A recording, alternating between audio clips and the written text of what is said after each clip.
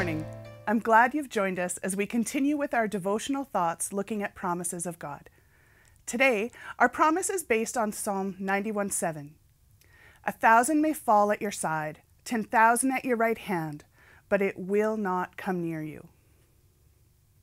Psalm 91 is a powerful declaration of the safety and shelter you and I can live in, knowing we live under the constant care of Almighty God. In today's promise, the psalmist tells us we can live in a state of safety in even the most stressful of circumstances.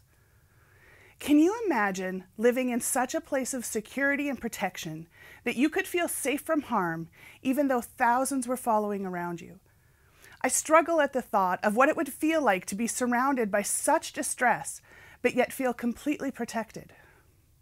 However, the psalmist tells us that those who live under the shadow of the Almighty can expect such safety.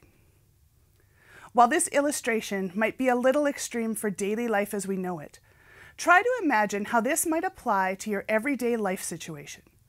Maybe you work in the middle of a busy office filled with loads of anxiety and stress-filled people. Though others are not coping around you, could you see yourself as being completely and absolutely insulated from the fear and anxiety they are experiencing simply because you have made God your dwelling place? My prayer for each of us today is that the answer is yes. No matter what our outer world circumstances are, they do not have to dictate our inner peace, which comes from our Heavenly Father.